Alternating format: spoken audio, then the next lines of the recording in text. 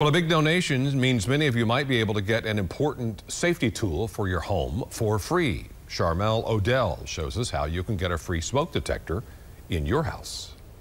Since 2011, the Home Builders Association has donated more than 8,000 smoke detectors like these to 9 different fire departments across the Ozarks. In Logan Rogersville, they are ready to be installed in your home for free. The most important thing we can do with smoke detectors is save lives. We followed Logan Rogersville firefighters today as they installed some of the smoke detectors, something they say is more important than ever these days.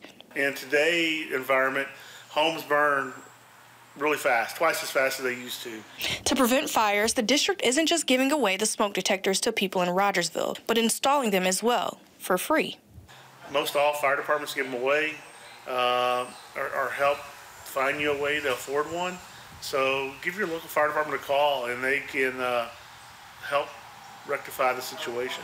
If you live in the Rogersville city limits and need a smoke detector, call the fire department during business hours. To keep you and your family safe, the National Fire Protection Association recommends smoke detectors be installed on every level of your home, in every bedroom, and outside every sleeping area. Firefighters tell me you should always check your smoke detector's battery before and after installing. Reporting in Rogersville, I'm Charmel Odell, KY3 News.